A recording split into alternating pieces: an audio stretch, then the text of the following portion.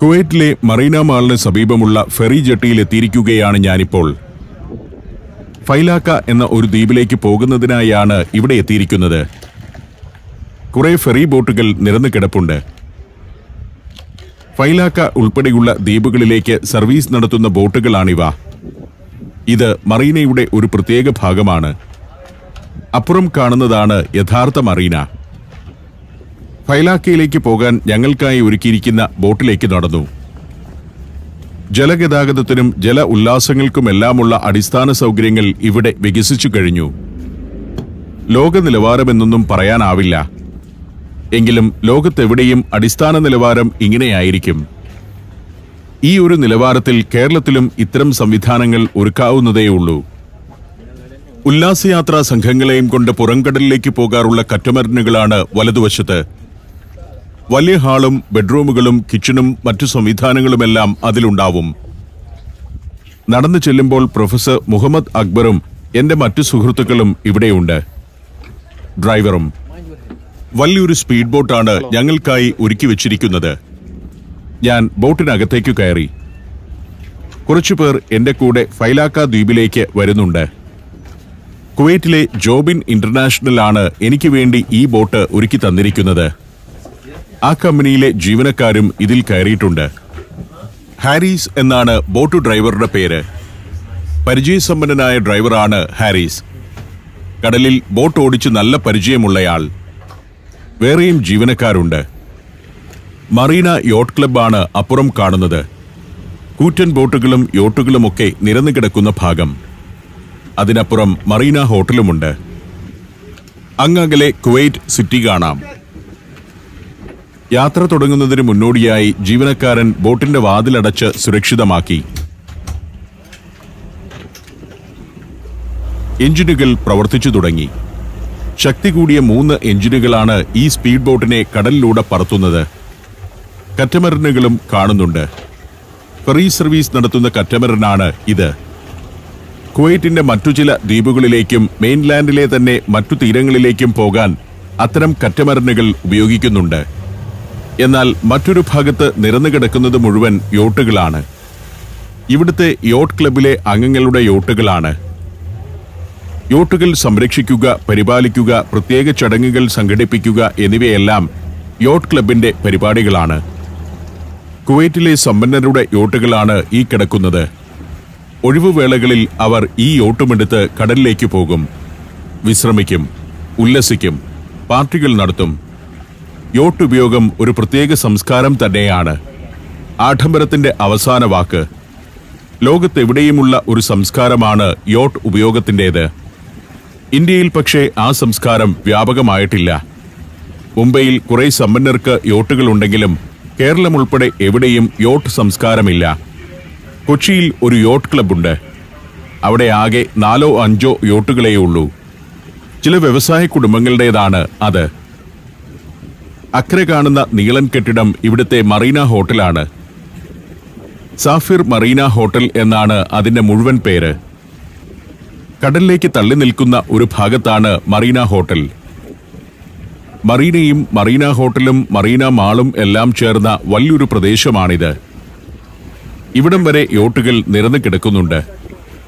3 or 4 ബെഡ്റൂമുകളും വലിയ party ഹാളുകളും റെസ്റ്റോറന്റും അടുക്കളയും ഉൾപ്പെടെ എല്ലാ സംവിധാനങ്ങളുമുള്ള യോട്ടുകളാണ്. ഇടത്തരം യോട്ടുകൾ. വലിയ കപ്പലോളം വലിപ്പമുള്ള യോട്ടുകളും കാണുന്നുണ്ട്. ദുബായിൽ ഉള്ളത്ര യോട്ടുകൾ പക്ഷേ ഇവിടെയില്ല. മറീനയുടെ ബ്രേക്ക് വാട്ടർ പിന്നിട്ട് ഞങ്ങളുടെ ബോട്ട് കടലിലേക്ക് ഇറങ്ങുകയാണ്. മറീനയും ഫെറി ജെട്ടികളും ഉള്ളിടത്ത് ഇങ്ങനെയുള്ള ബ്രേക്ക് വാട്ടർ സംവിധാനം കാണാം. കടൽ തിര അടിച്ചു കയറുന്നത് തടയാനാണത്. ബ്രേക്ക് വാട്ടർ കടന്ന് പുറത്തിറങ്ങിയതോടെ ബോട്ടിലെ എഞ്ചിനുകൾ അതിന്റെ യഥാർത്ഥ സ്വഭാവം പുറത്തെടുത്തു. കരുത്ത് പൂർണ്ണമായും തെളിയിക്കുകയാണ്. ബോട്ട് ഒരു റോക്കറ്റ് പോലെ കുതിക്കാൻ തുടങ്ങി. ഇവിടെ നിന്നും ഏതാണ്ട് അരമണിക്കൂറിന്റെ യാത്രയുണ്ട് ഫൈലാക്ക ദ്വീപിലേക്ക്. പുറംകടലിലേക്ക് എത്തുമ്പോൾ നല്ല നീല നിറമാണ് ജലത്തിന്. പളുങ്കുജലം. Kuwait city പിന്നിലാവുകയാണ്. ഇവിടെ നിന്ന് ഇനി 20 കിലോമീറ്റർ യാത്ര ചെയ്യാനുണ്ട് ഫൈലാക്ക ദ്വീപിലേക്ക്. വാടകയ്ക്കെടുത്ത സ്പീഡ് ബോട്ടിലാണ് ഞങ്ങളുടെ യാത്ര. ഇത്തരം വാടക ബോട്ടല്ലാതെ ഫെറി സർവീസുമുണ്ട് ഫൈലാക്കയിലേക്ക്. അത് പക്ഷേ 1.5 മണിക്കൂർ എടുക്കും ദ്വീപിലെത്താൻ. വാഹനങ്ങൾ കയറ്റാവുന്ന ഫെറിയാണത്. ദിവസവും 4 തവണയാണ് ഫെറി സർവീസ് ഉള്ളത്.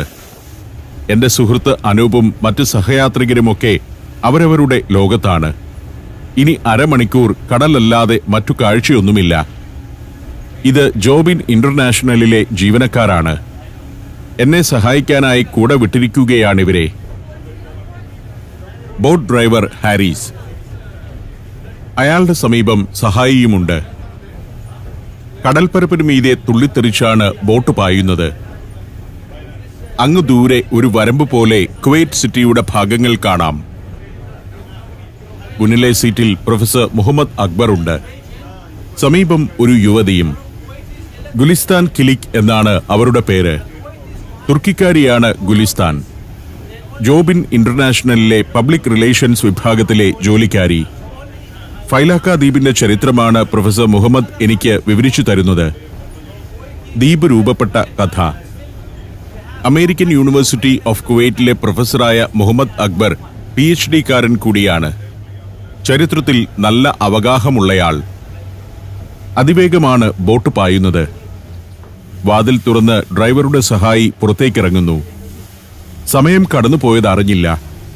30 മിനിറ്റ് കഴിഞ്ഞിരിക്കുന്നു യാത്ര പുറപ്പെട്ടിട്ട്. ബോട്ട് ഫൈലാക്ക ദ്വീപിന്റെ തീരത്തോട് അടുത്തു. ഹാരിസ് ബോട്ടിന്റെ വേഗം കുറച്ചു. അതിനെ തീരത്തേക്ക് അടുപ്പിക്കുകയാണ്. ഫൈലാക്ക സാമാന്യം വലിയൊരു ദ്വീപാണ്. 12 കിലോമീറ്റർ നീളവും 6 കിലോമീറ്റർ പരമാവധി വീതിയുമുള്ള ദ്വീപ്. കരീബിയനിലെ ചില രാജ്യങ്ങൾക്ക് ഇത്രയും വലിപ്പമേയുള്ളൂ. ഡ്രൈവറുടെ സഹായി ബോട്ടിനെ ഡോക്കിൽ ബന്ധിക്കാനുള്ള തയ്യാറെടുപ്പിലാണ്. മുന്നിൽ ഒരു ഡോക്കുണ്ട്. ഒരു പോണ്ടൂൺ ഫ്ലോട്ടിംഗ് ഡോക്കാണത്. ബോട്ടിനെ ഡോക്കിൽ അടുപ്പിക്കുന്നതും മറ്റും അല്പം ശ്രമകരമായ പണിയാണ്. കാർ പാർക്ക് ചെയ്യുന്നത് പോലെ എളുപ്പമല്ലത്. വാഹനത്തിന്റെ ടയറുകൾ ഭൂമിയിൽ സ്പർശിക്കുന്നത് കൊണ്ട് അതിനെ കൃത്യമായി നിയന്ത്രിക്കാൻ കഴിയും. എന്നാൽ വെള്ളത്തിൽ പൊങ്ങിക്കിടക്കുന്ന ഒന്നിനെ കൃത്യമായി ഒരു സ്ഥലത്ത് എത്തിക്കണമെങ്കിൽ പ്രത്യേകമായ കഴിവ് തന്നെ വേണം. ബോട്ടിനെ പെട്ടെന്ന് ബ്രേക്കിട്ട് നിർത്താനോ ഉദ്ദേശിക്കുന്നിടത്തേക്ക് അനായാസം തിരിക്കാനോ ഒന്നും കഴിയില്ല. ബോട്ട് ഡ്രൈവർമാർ നല്ല കഴിവുള്ളവരാകണം. ഞാൻ പലപ്പോഴും അത്ഭുതത്തോടെയാണ് അവരെ കാണാറുള്ളത്. പോണ്ടൂൺ ഫ്ലോട്ടിംഗ് ഡോക്കിന്റെ സമീപത്തേക്ക് എത്തിയിരിക്കുന്നു. വായു നിറച്ച പ്ലാസ്റ്റിക് ബോക്സുകൾ നിരത്തിയുള്ള സംവിധാനം. ഹാരിസ് കൃത്യതയോടെ ബോട്ട് ഡോക്കിലേക്ക് അടുപ്പിക്കുന്നു. ഇറങ്ങുമ്പോൾ എല്ലാവരും ലൈഫ് ജാക്കറ്റ് ധരിക്കണമെന്ന അറിയിപ്പ് വന്നു. യാത്ര ചെയ്യുമ്പോൾ ലൈഫ് ജാക്കറ്റ് നിർബന്ധമില്ലായിരുന്നു. എന്നാൽ ഇറങ്ങുമ്പോൾ അത് ധരിക്കണമെന്നാണ് പറയുന്നത്. അതിന് കാരണമുണ്ട്. പോണ്ടൂണിലൂടെയുള്ള നടത്തമാണ് പ്രശ്നം. വലിയ തിരയുണ്ടെങ്കിൽ പോണ്ടൂൺ ഇളകി അതിലൂടെ നടക്കുന്നവർ വെള്ളത്തിലേക്ക് തെറിച്ചു വീഴാൻ സാധ്യതയുണ്ട്. എല്ലാവരും ലൈഫ് ജാക്കറ്റ് അണിഞ്ഞ് പോണ്ടൂണിലേക്ക് ഇറങ്ങി. ഇതാണ് പോണ്ടൂൺ ഫ്ലോട്ടിംഗ് ഡോക്ക്. തിരമാലയ്ക്കനുസരിച്ച് അതങ്ങനെ തരംഗരൂപത്തിൽ ഉയർന്നും താണുമിരിക്കും. കോഴിക്കോട് ബേപ്പൂർ ബീച്ചിൽ ഒരു പോണ്ടൂൺ പാലമുണ്ട്. കേരളത്തിൽ ആദ്യമായതിനാൽ ആളുകൾക്ക് അതൊരു കൗതുകമാണ്. തിരയടിക്കുമ്പോൾ അതിന് മുകളിലൂടെ നടക്കുക രസകരമായിരിക്കും. ലോകത്ത് പലയിടത്തും ഫ്ലോട്ടിംഗ് ബോട്ട് ജെട്ടികളിൽ ഈ സംവിധാനം സാധാരണമായി കഴിഞ്ഞു. മലേഷ്യയിലും ഇന്തോനേഷ്യയിലുമെല്ലാം യാത്ര ചെയ്യുമ്പോൾ ചെറുദ്വീപുകളിൽ പോലും പോണ്ടൂൺ ബോട്ട് ജെട്ടികൾ കാണാം. നിർമ്മാണ ചെലവ് കുറവാണ് ഇതിന്. വളരെ പെട്ടെന്ന് ഒരിടത്തു നിന്നും മറ്റൊരിടത്തേക്ക് മാറ്റി സ്ഥാപിക്കുകയും ചെയ്യാം. ഓരോ പ്ലാസ്റ്റിക് ബോക്സുകളാണിത്. അത് പ്രത്യേക രീതിയിൽ ഇന്റർലോക്ക് ചെയ്താണ് ആവശ്യമായ വലിപ്പത്തിൽ ഡോക്ക് ഉണ്ടാക്കുന്നത്. ഫ്ലോട്ടിംഗ് ഡോക്കിൽ നിന്നും സ്ഥിരം സംവിധാനമായ ബോട്ട് ജെട്ടിയിലേക്ക്. അതിലേക്ക് പ്രവേശിക്കുമ്പോൾ തന്നെ ലൈഫ് ജാക്കറ്റ് അഴിച്ചു നൽകാം. ഡോക്കിലൂടെ നടന്ന കുറഞ്ഞ സമയത്തിനെ ലൈഫ് ജാക്കറ്റിന്റെ ആവശ്യമുള്ളൂ.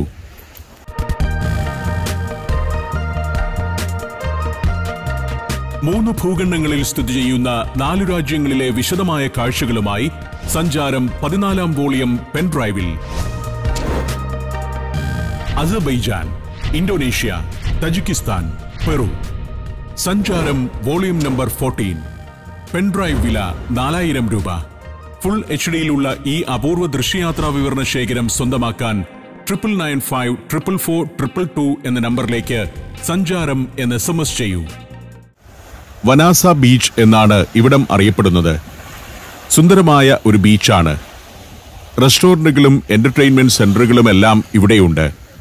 പക്ഷേ ഇന്ന് അധികം ആളുകളെ കാണുന്നില്ല. ഞങ്ങൾ മാത്രമേ സന്ദർശകരായി വന്നിട്ടുള്ളൂ എന്ന് തോന്നുന്നു.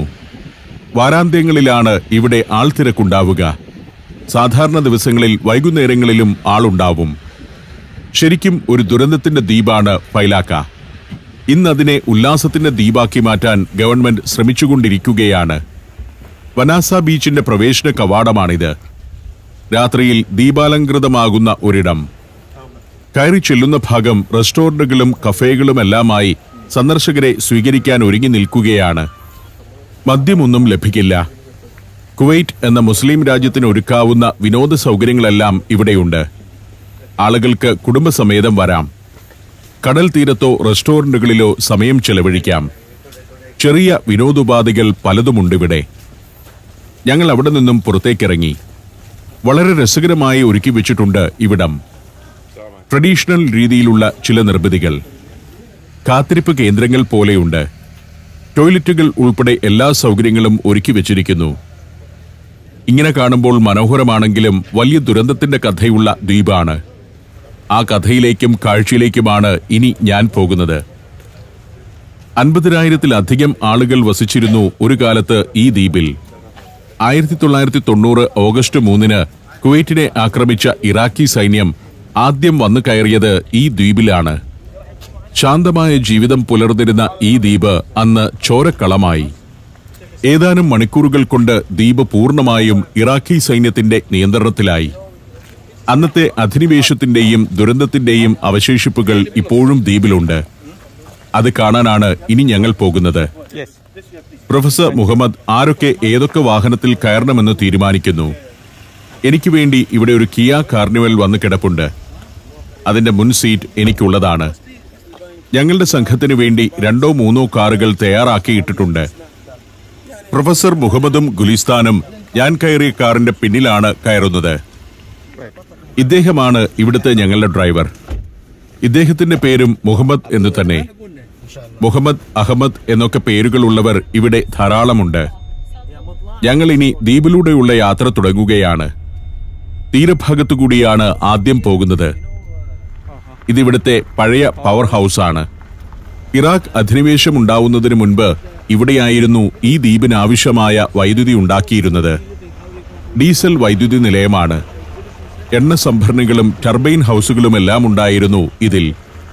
യുദ്ധത്തിൽ തകർന്ന മട്ടിൽ ഇന്നും കിടക്കുകയാണ് പവർ ഹൗസ്. 30 വർഷമായി അത് ഉപയോഗശൂന്യമായിട്ട്. ഇവിടെ ഒരു ഭാഗം ഹെറിറ്റേജ് വില്ലേജ് എന്ന പേരിൽ ഒരുക്കി വെച്ചിരിക്കുന്നു. ഇതെല്ലാം പുതിയ കാലത്തെ സംവിധാനങ്ങളാണ്. യുദ്ധകാലത്ത് വീടുകൾ ഉപേക്ഷിച്ച് ഈ ദ്വീപിൽ നിന്നും പലായനം ചെയ്തവരൊന്നും തിരികെ വന്നിട്ടില്ല. തങ്ങൾ സന്തോഷപൂർവ്വം സർവ്വ സൗകര്യങ്ങളോടെയും വസിച്ചു വന്ന ദ്വീപിന്റെ തകർന്ന അവസ്ഥയിലേക്കുള്ള മടക്കം ദുഃഖകരമായിരിക്കും അവർക്ക്. അവർക്കെല്ലാം കുവൈറ്റിന്റെ മെയിൻലാൻഡിൽ ഗവൺമെന്റ് തന്നെ താമസം ഒരുക്കി നൽകിയിരിക്കുന്നു. എന്നാൽ ഇവിടെ അവർക്കുണ്ടായിരുന്ന വീടുകളും കെട്ടിടങ്ങളുമെല്ലാം അവരുടെ തന്നെ ഉടമസ്ഥതയിൽ ഇപ്പോഴും തുടരുന്നുമുണ്ട്. അവരിൽ ചിലരൊക്കെ അവധി ദിവസങ്ങളിൽ കുടുംബസമേതം ഇവിടേക്ക് വരും. 1-2 ദിവസം അവിടെ താമസിക്കും. എന്നാൽ ആരും തന്നെ ഇവിടെ സ്ഥിരതാമസമാക്കുന്നില്ല. കുവൈറ്റ് സിറ്റിയിലെ സൗകര്യങ്ങളോടാണ് അവർക്ക് കൂടുതൽ ആഭിമുഖ്യം. അതേസമയം ദ്വീപിലെ തങ്ങളുടെ കെട്ടിടങ്ങളുടെ ഉടമസ്ഥാവകാശം ആർക്കും വിട്ടുകൊടുത്തിട്ടുമില്ല. ചെറിയ മ്യൂസിയങ്ങളും വിനോദ കേന്ദ്രങ്ങളും ഹോട്ടലുകളും റെസ്റ്റോറന്റുകളും മറ്റും ഇവിടെ വന്നുകൊണ്ടിരിക്കുന്നുണ്ട്. കുവൈറ്റിലെ പ്രമുഖമായൊരു പിക്നിക് സ്പോട്ടാക്കി ഇതിനെ മാറ്റാനുള്ള ശ്രമങ്ങളാണ് നടക്കുന്നത്. യുദ്ധത്തിൽ തകർന്ന മട്ടിൽ തന്നെയാണ് ദ്വീപിന്റെ പല ഭാഗങ്ങളും ഇപ്പോഴും കിടക്കുന്നത്. അതുതന്നെ ഒരു ടൂറിസം അട്രാക്ഷൻ ആക്കുകയും ഇവരുടെ ലക്ഷ്യമാണ്. ഇക്കാണുന്നത് ദ്വീപിൽ പണ്ട് പ്രവർത്തിച്ചിരുന്ന ഒരു സ്കൂളാണ്. ഫൈലാക്ക ദ്വീപിൽ സാധാരണ ജീവിതം പുലർന്നിരുന്ന കാലത്ത് കുട്ടികൾ പഠിച്ചിരുന്ന വിദ്യാലയം. അധിനിവേശിച്ച ഇറാഖി സൈനികർ തങ്ങളുടെ ഒരു ബാരക്കായി ഈ സ്കൂളിനെ ഉപയോഗിച്ചിരുന്നു. ഇത്തരത്തിൽ യുദ്ധത്തിന്റെ ഓർമ്മകൾ മായാതെ നിൽക്കുന്ന എത്രയെത്ര സ്ഥലങ്ങളിലൂടെ സഞ്ചരിച്ചു കഴിഞ്ഞുവെന്നാണ് ഇതുവഴി ഇങ്ങനെ പോകുമ്പോൾ ഞാൻ ചിന്തിക്കുന്നത്. ഫിലിപ്പീൻസിലെ കൊറിഗിഡോർ ദ്വീപ് ഉൾപ്പെടെയുള്ള എത്രയോ സ്ഥലങ്ങൾ. അങ്ങനെയുള്ള ഒരു യുദ്ധഭൂമിയാണ് ഇതും. ഇതെല്ലാം 3 ദശകം മുൻപ് ആളുകൾ വസിച്ചിരുന്ന ഇടമാണ്. എല്ലാം ഉപേക്ഷിച്ച് അവർ കടന്നുപോയിരിക്കുന്നു. ചിലതിനെയൊക്കെ അതിന്റെ ഉടമസ്ഥർ തന്നെ സംരക്ഷിച്ച് നിലനിർത്തിയിട്ടുമുണ്ട്. ഇക്കാണുന്നതിൽ പല കെട്ടിടങ്ങളിലും ഇപ്പോഴും ആളുകൾ താമസിക്കുന്നുണ്ട്. സ്ഥിരമായ താമസമല്ല. വല്ലപ്പോഴും ഉടമസ്ഥർ ഇവിടേക്ക് വരും. ഏതാനും ദിവസം താമസിച്ചു മടങ്ങുകയും ചെയ്യും. എന്നാൽ ആരും തിരിഞ്ഞു നോക്കാതെ കിടക്കുന്ന കെട്ടിടങ്ങളുമുണ്ട്. ഇത് ഫൈലാക്കയിലെ ഒരു മോസ്കാണ്. ഇന്നിത് പ്രവർത്തിക്കുന്നില്ല. 30 വർഷം മുൻപ് ആളുകൾ ഉപേക്ഷിച്ചുപോയ കാലത്തെ അതേ മട്ടിൽ കിടക്കുകയാണ് മോസ്കും. മരുഭൂമി അല്ലാതിരുന്നെങ്കിൽ ഇവിടമൊക്കെ എന്നോ കാടുമൂടി പോകേണ്ടതായിരുന്നു. ചരിത്രത്തിൽ ഇടം നേടിയ ദ്വീപാണ് ഫൈലാക്ക.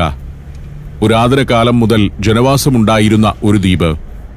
ഇറാൻ, ഇറാഖ്, സൗദി അറേബ്യ എന്നിവിടങ്ങളിൽ നിന്നെല്ലാം ഒരു കാലത്ത് വ്യാപാരികൾ എത്തിക്കൊണ്ടിരുന്ന ഒരു ദ്വീപാണ് ഫൈലാക്ക.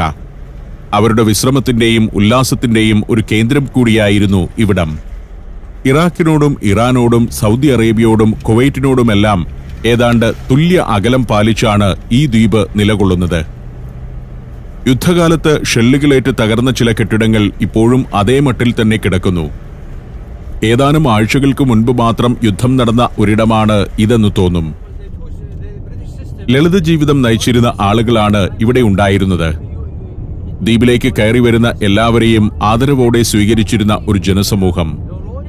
ശാന്തമായ ജീവിതം പുലർന്നിരുന്ന ഈ ദ്വീപിലേക്ക് ഒരു ദിവസം ഇറാഖിൽ നിന്നും കപ്പലുകളിലും ബാർജുകളിലുമായി സൈന്യം വന്നിറങ്ങി. ഫൈലാക്കയുടെ തെരുവ് മുഴുവൻ ഇറാഖി പട്ടാളത്തിന്റെ വാഹനങ്ങൾ നിറഞ്ഞു. നിരവധി കെട്ടിടങ്ങൾ ടാങ്കുകളിൽ നിന്നുള്ള ഷെല്ലേറ്റ് തകർന്നു. തെരുവിൽ കണ്ട ദ്വീപുവാസികളെ പലരെയും ഇറാഖി സൈനികർ വെടിവെച്ചു വീഴ്ത്തി. മറ്റുള്ളവരെ ഭീഷണിപ്പെടുത്തി ഉടൻ തന്നെ ദ്വീപ് വിട്ടുപോകാൻ നിർബന്ധിച്ചു. കയ്യിൽ കിട്ടിയത് മാത്രമെടുത്ത് ബാക്കിയെല്ലാം പിന്നിൽ ഉപേക്ഷിച്ച് ആ മനുഷ്യർ ഇവിടെ നിന്നും ബോട്ടുകളിൽ കയറി കുവൈറ്റിന്റെ മെയിൻലാൻഡിലേക്ക് യാത്രയായി. കെട്ടിടങ്ങളൊന്നുമില്ലാത്ത ഒഴിഞ്ഞ ഒരു ഭാഗത്തുകൂടിയാണ് ഇപ്പോൾ കാർ പോകുന്നത്. നീളം കൂടിയ ദ്വീപായതിനാൽ പണ്ട് ഇവിടുത്തെ ഒരു ജനവാസ കേന്ദ്രത്തിൽ നിന്നും മറ്റൊന്നിലേക്ക് പോകാൻ കുറെ സഞ്ചരിക്കണമായിരുന്നു. യാത്രക്കിടെ ഞാൻ ഗുലിസ്ഥാനെ കൂടുതൽ പരിചയപ്പെട്ടു. ഗുലിസ്ഥാൻ മുൻപ് കേരളത്തിൽ വന്നിട്ടുണ്ടെന്നാണ് പറയുന്നത്. കേരളം വളരെ ഇഷ്ടമായത്രേ. കുട്ടനാട് കണ്ടിട്ടുണ്ട്, മൂന്നാറിൽ പോയിട്ടുണ്ട്, ആലപ്പുഴയിലൂടെ സഞ്ചരിച്ചിട്ടുണ്ട് എന്നെല്ലാം പറയുന്നു. ജോബിൻ ഇന്റർനാഷണൽ എന്ന കമ്പനിയുടെ ഉടമസ്ഥനായ ജോബിൻ ചങ്ങനാശ്ശേരിക്കാരനാണ്. അദ്ദേഹത്തിന്റെ വീട്ടിലും ചങ്ങനാശ്ശേരിയിലുമൊക്കെ പോയിട്ടുണ്ടെന്നും ഗുലിസ്ഥാൻ പറഞ്ഞു. കേരളം വളരെ ഇഷ്ടമാണ്. അവിടുത്തെ സ്പൈസി ഫുഡ് ഇഷ്ടമാണ്. മൂന്നാറാണ് ഏറ്റവും ഇഷ്ടമായത്. ആ ഹിൽ സ്റ്റേഷൻ മനോഹരമാണെന്നും പറയുന്നു. ഗുലിസ്ഥാൻ കേരളത്തെക്കുറിച്ച് അങ്ങ് വാചാലയാവുകയാണ്. ചതുപ്പ് പോലുള്ള ഒരു പ്രദേശത്തു കൂടിയാണ് ഇപ്പോൾ പോകുന്നത്. ദ്വീപിന്റെ വലിയൊരു ഭാഗം മരുഭൂമിക്ക് സമാനം കിടക്കുകയാണ്. അവിടെ ഇങ്ങനെ വെള്ളം കയറി കിടക്കുന്ന ചില ഭാഗങ്ങളും കാണാം. ജനവാസമില്ലാതിരുന്ന സ്ഥലമെല്ലാം ഈ വിധം ഒഴിഞ്ഞ മട്ടിൽ ഒരു കെട്ടിടം പോലും ഇല്ലാതെ കിടക്കുകയാണ്. യുദ്ധത്തിനു മുൻപ് ടാർ ചെയ്ത് കിടന്ന റോഡ് പിന്നീട് അറ്റകുറ്റപ്പണികളൊന്നും നടത്തിയിട്ടില്ല. വിജനതയിലൂടെ നേർരേഖ പോലെ കിടക്കുന്ന റോഡ്. കുറെ ദൂരം ഓടിക്കഴിഞ്ഞപ്പോൾ ഒരു പ്രത്യേക സ്ഥലത്തെത്തി. യുദ്ധോപകരണങ്ങളുടെ ശ്മശാനമെന്ന് വിശേഷിപ്പിക്കാവുന്ന ഒരിടം. മുഹമ്മദ് വാഹനം അവിടെ കൊണ്ടുചെന്ന് നിർത്തി. ഞങ്ങൾ ഇവിടെ ഇറങ്ങുകയാണ്. പിൻസീറ്റിൽ നിന്നും പ്രൊഫസർ മുഹമ്മദ് ഇറങ്ങി വന്നു. അദ്ദേഹം ഇവിടുത്തെ കാഴ്ചകളെപ്പറ്റി ആമുഖമായി ചിലത് പറഞ്ഞു. വലിയ ആയുധശേഖരവുമായി വന്നു കയറിയ ഇറാഖി പട്ടാളം നിഷ്പ്രയാസം ഫൈലാക്ക ദ്വീപിനെ പിടിച്ചെടുക്കുകയായിരുന്നു. പിന്നീട് മാസങ്ങളോളം അവരുടെ അധീനതയിലായിരുന്നു ദ്വീപ്. ഇവിടം തിരിച്ചുപിടിക്കാൻ വേണ്ടി അമേരിക്കൻ സൈന്യം നടത്തിയ ആക്രമണത്തിൽ ഇറാഖി പട്ടാളത്തിന്റെ ആയുധശേഖരം വൻതോതിൽ തകർന്നു. അന്ന് ദ്വീപിന്റെ പല ഭാഗത്തായി തകർന്നു കിടന്ന ടാങ്കുകളും പീരങ്കികളുമെല്ലാം ഇവിടെ ഒരു യാർഡിൽ കൊണ്ടുവന്നിട്ടിരിക്കുകയാണ്. ഞാൻ അകത്തേക്കു കയറി. നിരവധിയായ യുദ്ധോപകരണങ്ങൾ നിരന്നുകിടക്കുന്നു. പല പല ആയുധങ്ങൾ. വളരെ ദൂരത്തേക്ക് ഷെല്ലുകൾ തൊടുത്തുവിടാവുന്ന ആധുനിക പീരങ്കികൾ. കഴിഞ്ഞ 3 പതിറ്റാണ്ടുകൊണ്ട് പലതും തുരുമ്പിച്ചും ദ്രവിച്ചും നശിച്ചു തുടങ്ങിയിരിക്കുന്നു. എങ്കിലും ഭീതിതമായ ആ യുദ്ധത്തിന്റെ ദിനങ്ങൾ ഈ കാഴ്ചയിലൂടെ ഓർത്തെടുക്കാനാവും. അനേകം മലയാളികൾ കൂടി സാക്ഷ്യം വഹിച്ച ഗൾഫ് യുദ്ധത്തിന്റെ ബാക്കി പത്രങ്ങളാണ് ഈ കിടക്കുന്നത്. 1990 ഓഗസ്റ്റ് 2 അർദ്ധരാത്രിയിലാണ് ഈ ടാങ്കുകളും അനേകം ആയുധങ്ങളുമായി ഇറാഖി സൈന്യം ഫൈലാക്ക ദ്വീപിലേക്ക് ഇരച്ചു കയറിയത്. അന്ന് കുവൈറ്റിന്റെ സൈന്യം ദ്വീപിലുണ്ടായിരുന്നില്ല. അർദ്ധരാത്രിയിൽ ദ്വീപിന്റെ 4 ഭാഗത്തു നിന്നും ഇരച്ചെത്തിയ ഇറാഖി സൈന്യം ഓഗസ്റ്റ് 3-ാം തീയതി പുലർന്നപ്പോഴേക്കും എല്ലാ തെരുവുകളും കൈയടക്കി കഴിഞ്ഞിരുന്നു. പ്രഭാതത്തിൽ ഉണർന്നെണീറ്റ് ദ്വീപ് നിവാസികൾ കാണുന്നത് തങ്ങളുടെ നാടിനെ പിടിച്ചടക്കിക്കഴിഞ്ഞ ഇറാഖി സൈന്യത്തെയാണ്. ദ്വീപ് ജനതയെ ഭീതിയിലാക്കുന്നതിനായി ഓഗസ്റ്റ് 3-ന്റെ പകലിൽ ഇറാഖി സൈനിക ടാങ്കുകളും പീരങ്കികളും ഇവിടുത്തെ നിരവധി കെട്ടിടങ്ങൾ ഷെല്ലുകൾ അയച്ചു തകർത്തു. ഇവിടം ഇറാഖിന്റേതായി മാറിക്കഴിഞ്ഞുവെന്ന് പ്രഖ്യാപിച്ച സൈന്യം ദ്വീപിലുണ്ടായിരുന്നവരോട് അന്ന് തന്നെ ഒഴിഞ്ഞുപോകാൻ നിർദ്ദേശം നൽകി. തുടർന്നാണ് ദ്വീപ് നിവാസികൾ കിട്ടിയ ബോട്ടുകളിൽ കുവൈറ്റിന്റെ മെയിൻലാൻഡിലേക്ക് പ്രയാണം തുടങ്ങിയത്. അവിടം സുരക്ഷിതമായിരിക്കുമെന്ന് കരുതിയ അവർക്ക് പക്ഷേ തെറ്റി. ദ്വീപ് പിടിച്ചടക്കിയ ഇറാഖി സൈന്യം കുവൈറ്റിന്റെ മെയിൻലാൻഡിലേക്കും എത്തിക്കഴിഞ്ഞിരുന്നു. പഴയ സോവിയറ്റ് യൂണിയനിൽ നിർമ്മിച്ച ആയുധങ്ങളാണ് ഈ തകർന്നു കിടക്കുന്നവയിൽ പലതും. ദ്വീപിന്റെ പല ഭാഗത്ത് ചിതറിക്കിടന്ന ആയുധങ്ങളാണ് ഇതെല്ലാം. കുറെ കാലത്തിനു ശേഷമാണ് ഇവ ഈ യാർഡിലേക്ക് കൊണ്ടുവന്നത്. ഗൾഫ് യുദ്ധത്തിന്റെ ചരിത്രം ഓർത്തുകൊണ്ട് ഫൈലാക്കയുടെ ആയുധങ്ങളുടെ ശവപ്പറമ്പിലൂടെ ഞാൻ സഞ്ചാരം തുടർന്നു.